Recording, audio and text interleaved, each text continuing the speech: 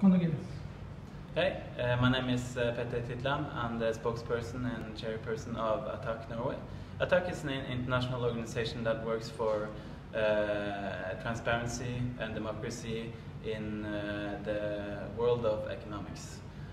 We are here to participate in the minister meeting of the World Trade Organization. At first, I was neglected to not only enter the WTO meeting but also enter Argentina itself, together with 64 representatives from the civil society. This was a huge attack on the civil society in an international meeting, and it's because of the new laws that are introduced in Argentina now that are seriously damaging the rights of migrants and foreigners in Argentina.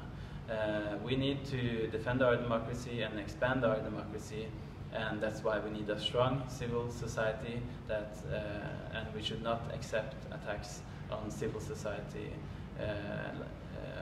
like right now in Argentina. That's why we need to support them, and we need to support CELS and other friends that are on our side. So thank you very much.